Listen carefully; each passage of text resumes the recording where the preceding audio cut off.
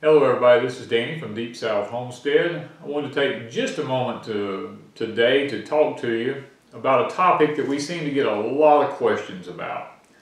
And it's rightfully so, because one of the biggest mistakes I see more people making is how they save seeds. It's really key to survival.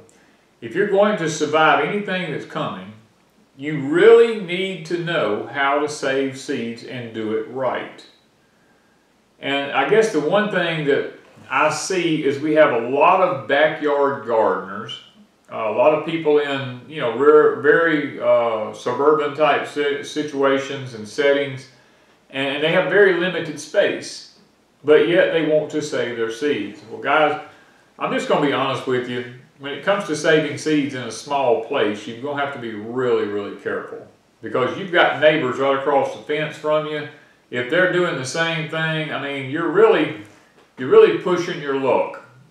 Now, if you're out in a rural area, it's not such a big deal as long as you do your seed saving responsibly.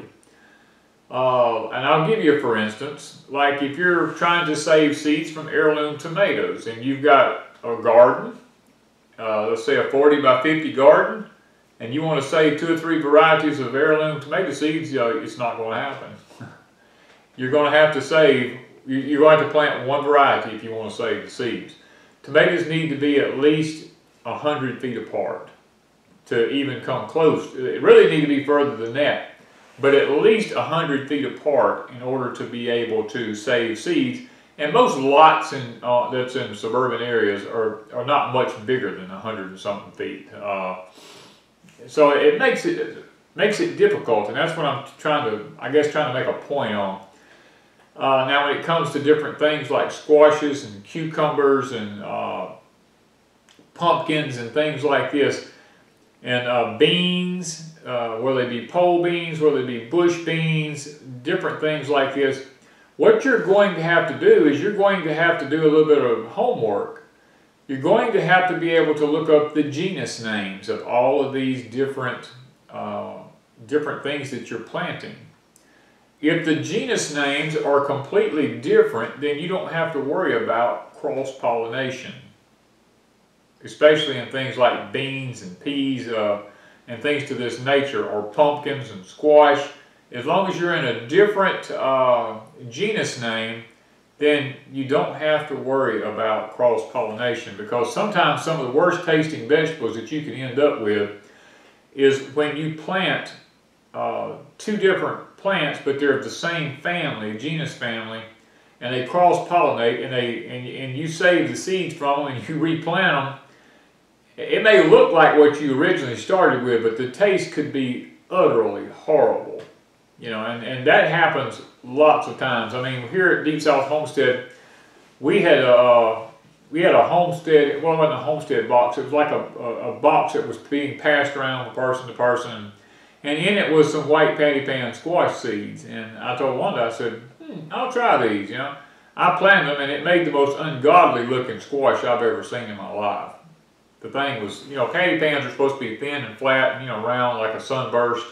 This thing ended up being about 6 or 8 inches long, having a big old, looked like a gourd on one end, and I just threw it away and pulled the plant up. I said, well, there's somebody who thought they were saving the seeds right, and they weren't.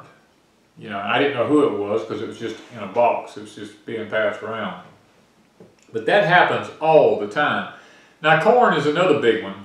People go, I want to save my corn. Well, now, if you're just planting one variety of sweet corn and you want to save it, that's fine. You just let it go to seed, let it dry on the stalk, pick it when it's dry, and you'll be fine. But now, if you're planting sweet corn and field corn side by side, lots of times the sweet corn will tossle before the field corn does, so it's still okay, but you got to make sure they're not tossling at the same time. Now, field corn especially, field corn can pollinate up to 1/4 of a mile or a mile from where it's at. So you've got to really be careful with planting field corn. Now, my Danny corn, I've created this corn probably, now it's been probably 26, 27 years ago.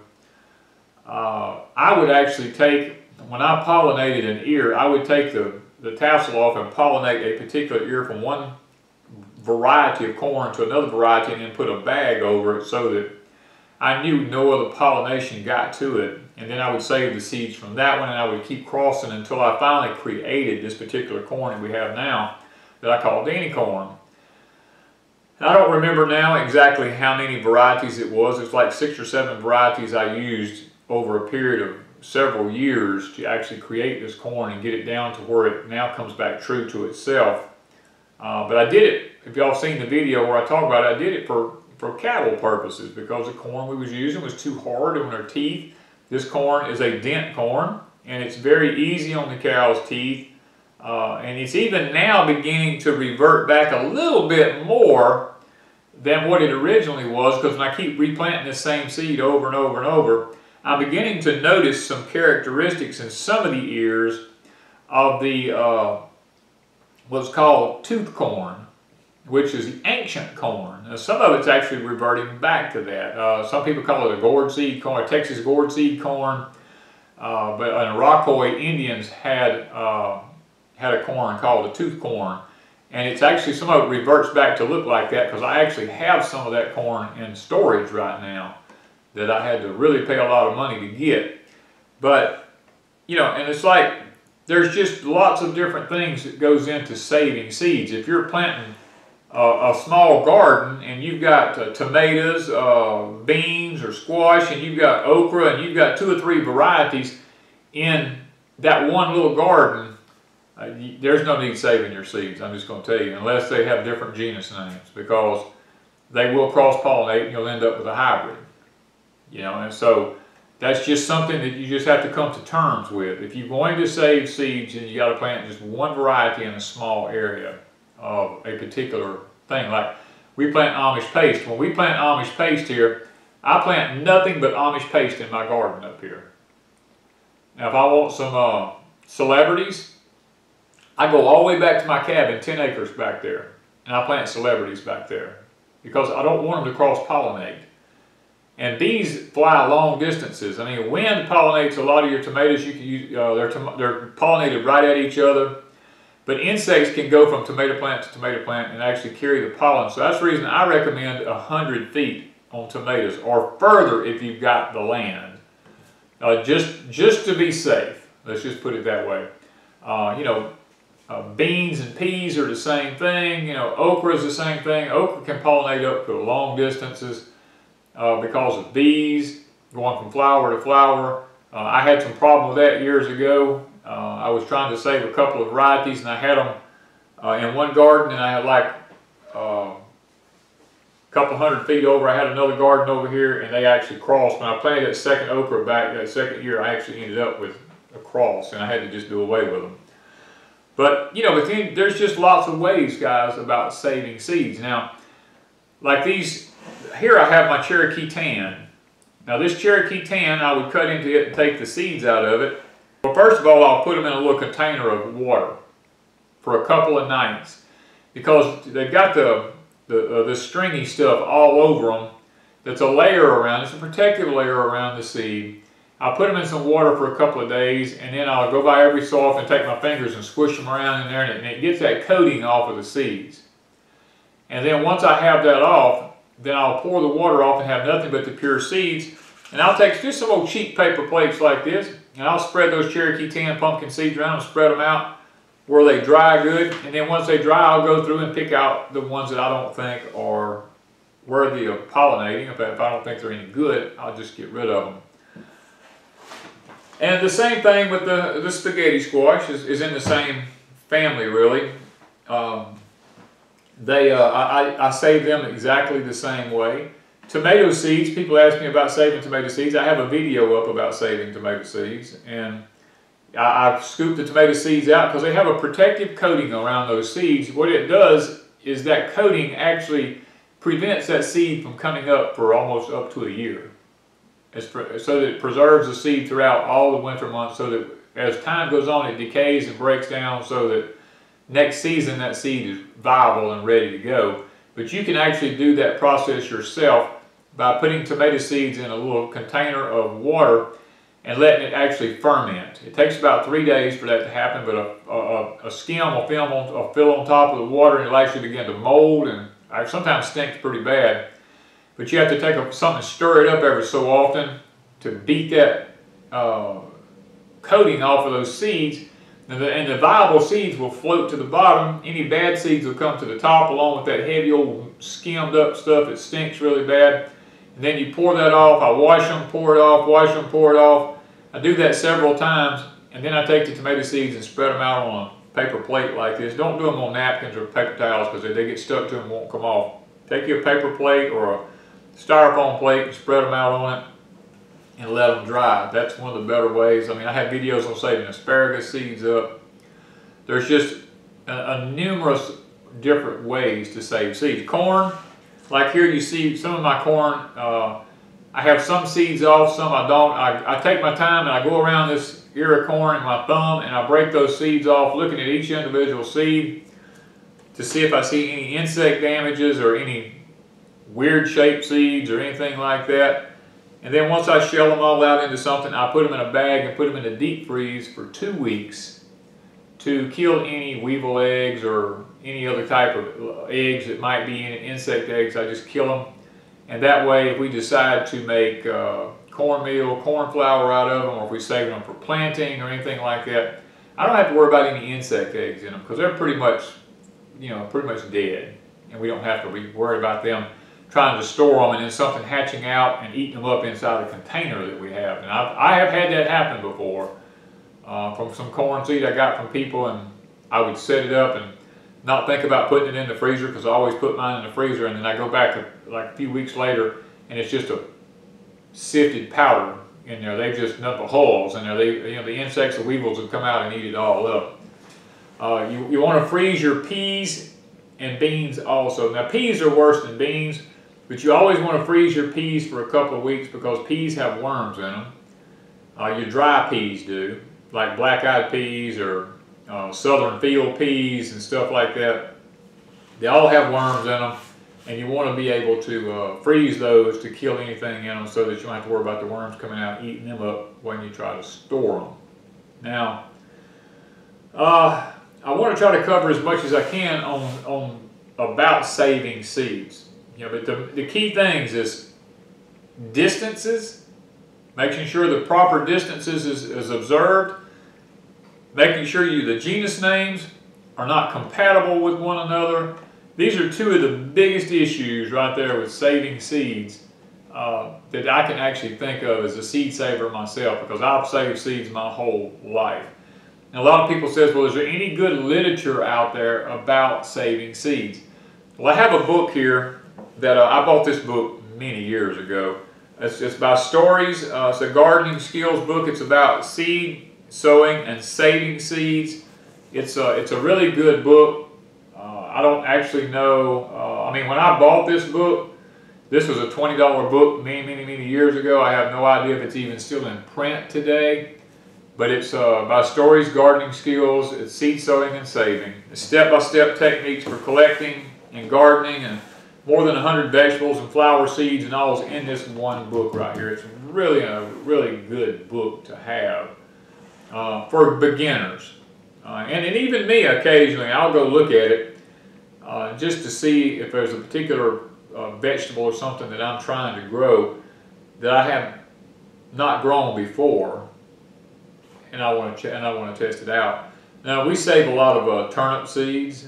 We save a lot of our mustard seeds and stuff like that. We get heirloom varieties, and some of those can be kind of tricky because you got to let them dry on the plant really to be really successful at it. And then you have to, what I do is put them in a big No. 3 wash tub about this big around. I take my hands and crush them all up, and then I sift them through a screen, and then after that I winnow them with a fan sitting in front of me to blow the chaff out in order to get my seeds for planting for the next year. Now, there are some plants that are called biennials. They are a lot harder to work with because it takes 2 years. A lot of your onions, your carrots and stuff like that are 2-year plants. In other words, they don't make seeds until the 2nd year of their life. And that makes it a little bit difficult, especially if you're limited on gardening space. Now, when it comes to saving seeds on something like that, usually what I'll do is I'll put those types of things in containers.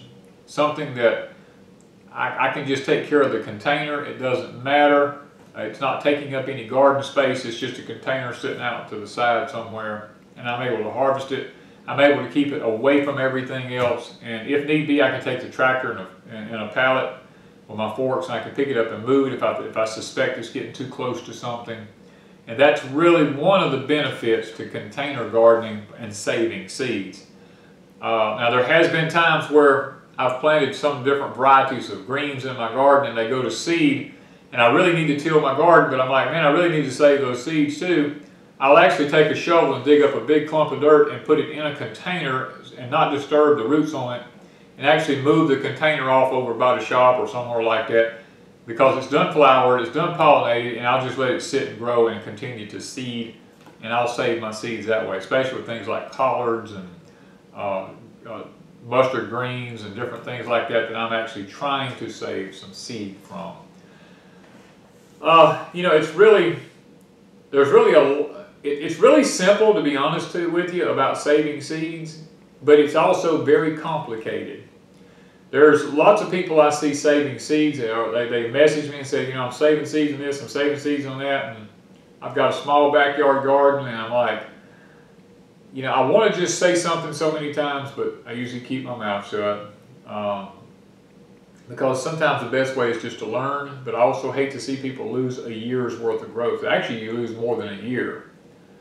Especially if you are saving those seeds and sharing them with other people. Now, I guess that's the part that's really the worst part, is not knowing how to do it right and then sharing those seeds. But now, let me say this, in defense of all that, sometimes when you have two different heirlooms growing and they cross-pollinate and you save the seeds and you plant them, sometimes you end up with a different type of tomato. Let's say, well, I'm using tomato for instance, you'll end up with a different type of tomato that has some of the best of both worlds from those two plants, and you end up with a hybrid variety that is just outstanding. The bugs don't mess with it. It has a great taste. It has a great shape. You know, I mean, sometimes, I mean, that's how hybrids is made. Let's just get honest about it. Sometimes it can turn out and be a blessing. I have done that before and ended up with some varieties of just, I call them my varieties, that literally are some of the best tomatoes I've ever raised. Most disease resistant, and bugs don't mess with them and stuff, and it's just amazing. You go like, wow, what do I call this tomato? You know, or what do I call this plant? I have peach trees that are that way. I've created some peach trees that are my very own peach trees, and I just name them what I want to name them because they're my peaches. And guys, that's the whole thing about it. Saving seeds can be, it can be a challenge, but yet it can be very fun to see. Sometimes if you don't mind having a hybrid and you don't mind seeing what you come up with and you got the time and the space, you know what, sometimes it can be just very interesting to see what a tomato turns out to be if you cross two different varieties. And you go like, well, I just wonder what they'll be when they, you know, and you save the seeds and next year you plant them and you're allowed to come up with something and you go, wow, you know, this is awesome. And that's the joy that goes along with saving seeds. It doesn't always have to be a humdrum thing. You don't always have to be so meticulous. Sometimes you can just have a little fun with it. But if you're looking to save a particular line of seeds, then you need to be really discreet about it. Like our Cherokee Tan here, you know, I did a video on it here the other day about the history of this particular pumpkin here, how it dates back to the we know it goes back to the 1830s and 1850s without any cross-pollination. It's from the original stock, and this is a true pumpkin, true to itself. It doesn't have the characteristics of any other pumpkin. It's true to itself because it's been isolated and taken care of through all those years. And here, I plant them so far away from everything else, and I don't plant anything near them that can cross-pollinate with them. And they have always remained true to themselves. And they're very shelf-stable. You know, same thing. these spaghetti squash. Now this is a hybrid. It's a small spaghetti squash. We wanted the little ones because they we don't eat a lot at one time. This one squash will give me a couple of 3 meals off this one squash here. But because it's a hybrid, if I save the seeds, I'm not going to get that true spaghetti squash back. Now I'll get a spaghetti squash back, but I don't know what it'll taste like. You know, so sometimes I may save a few seeds and just find a particular place on my property because it's large enough, and I'll just stick them in the ground and we'll just see how it turns out. I mean, I do those things occasionally just to see what I end up with. And sometimes, like I said, it can be fun. You'd be amazed at what you end up with. The guys, I'm sitting here, you know, it's been raining today a little bit. The weather's been kind of nasty, and I've been in the shop a lot and been out of the cabin a lot working, and I had to come in for a moment while it was raining. I was just like, I need to, and I got to reading comments on a lot of my YouTube videos, because I go back a lot of times for our past videos and just pick up some of the comments that I didn't get a chance to answer back then, and I'll answer them. And I got to noticing an awful lot about saving seeds, and that's rightfully so, because it's really a big deal. If we're going to be self-sufficient as much as possible and grow our own food, and in the event that we can't get seeds, then we need to know how to save our own seeds, because that is a big deal. Now me personally, I've bought up tons of hybrids that are very disease resistant in lots of other ways. I have tons of heirloom seeds that I have just to plant in specific places on my property. Now there are some seeds that don't need to be put in water, let me say that. Like we was talking about, like the Cherokee tan can be put in water, the spaghetti squash can be put in water, tomato seeds can be put in water to get that protective coat off of them. Cucumber seeds can be done the same way. But things like pepper seeds, you can take them right out of the pepper as long as you let the pepper mature. You don't need to do it with a green pepper. You need to wait till the pepper turns red. And you need to be able, or yellow, whatever the variety is, or orange, or whatever it is, and you take the seeds out of it, just scatter them out on a paper plate, and just let them dry. You don't have to put peppers or anything like that in water. They can just be spread out on a sheet like that and just let dry. I think that I'm pretty much covered most of the different varieties. Things like sunflower seeds, you can just shell them out and just lay them out on a plate too, like this. They'll dry. Corn, like we said about it, it needs to be shelled out once it's dry. Don't do it while it's green. Make sure it's good and dry. When it's good and dry, you won't have any question about it. When your thumb touches it like that, it just falls right off in your hand. If you got to sit there and work to pull that corn off of that ear, it's not dry enough. And you put the seeds up, they'll actually mold on you. So you got to be careful. Corn's one of the things, and peanuts is another one that you have to watch out about alpha toxin. Now, alpha toxin is a poison that can get on these. It's like a mold that gets on them, a fungus. Let me put it that way, a bacteria that gets on them that will make you really, really sick. Now, that's one thing about saving corn for grinding for your own personal use. You have to make sure it's really good ears and you have no alpha toxin on it whatsoever. Now, there are tests that can be ran, and the thing about it is when you go to buy corn to grind, the powers to be, let me say that, I'm not going to use the actual word, the powers to be that judges our food systems says that a certain amount of alpha toxin is allowable in food sources. Well, me, I don't want any in my system, you know, because alpha toxin is extremely dangerous.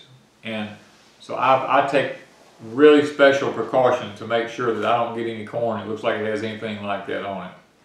And peanuts, we do raise some Virginia fancies here, but the jungle peanuts don't have a problem with alpha toxin. They don't have that fungus on them. So you don't have to worry about that with the jungle peanuts. So those are a few things, guys. I can't think of anything else to talk about saving seeds. Unless you're saving potatoes or something like that, then you know they need to be kept in a cool, dry place over winter so that you can actually have them to plant next year. You can save blemish-free, disease-free potatoes. I'm trying to think. I don't guess I can think of anything else right off the top of my head. I mean, things like watermelons and all, they can be dried on a plate just like this. Once the watermelon is mature, you cut it open. As long as it's an heirloom variety, you can save it, save the seeds from it. We talked about onions and carrots or biennials. I can't really think of anything else that that would be anything that we would plant on a regular basis. You know, most of us. So guys, I hope that today I answered a lot of the questions that's been asked to us on our videos about seeds, saving seeds, and how to do it, about planting seeds where they don't cross-pollinate, and all these different kinds of things. There's a lot to it, but it can be really simple and it can be really fun. So enjoy your gardening, and guys, learn as much as you can about it, because one day your life may totally depend on it. So thank you guys from Deep South Homestead.